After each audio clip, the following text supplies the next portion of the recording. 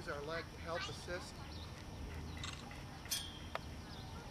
But to cue her to lope, I'll turn her head to the direction that we want, then I'll take my other leg back. Right.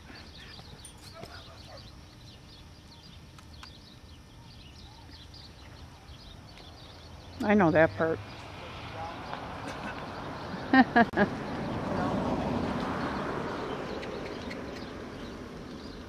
key to the bosal is when the horse gives you its chin, you have to soften. Yeah. If you don't know how to soften with the bosal, they'll just hang on it. You're hanging.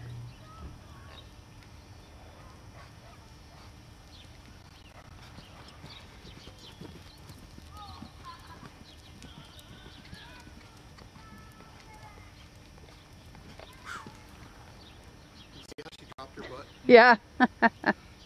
And when we ask her to back, it's not enough that she just backs. She's got to soften in the face while she's backing and drop her head. Oh. She's not giving me any effort, so now I close my legs on her to make her butt work. And I'm not going to stop until she drops her head.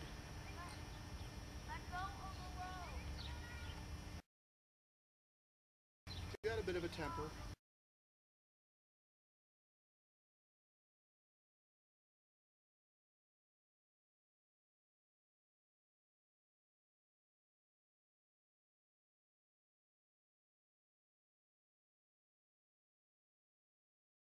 Stop really well.